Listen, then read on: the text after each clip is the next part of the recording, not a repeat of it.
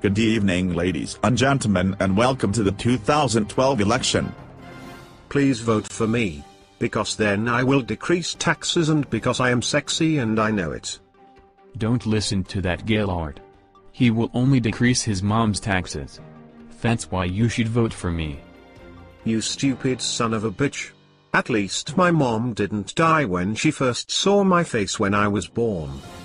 Please stop swearing, it is illegal to swear. Don't cry, you little baby. Don't vote for those other idiots, vote for me, because I will make more jobs for people to take. See, you shouldn't vote for her. You should vote for me because I like kidnapping little children. Stop being mean to Ekater, otherwise I will tell my mom.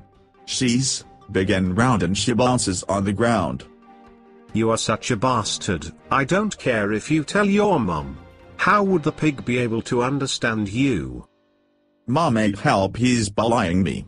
Why? How dare you say such a thing? Now nobody will vote for you.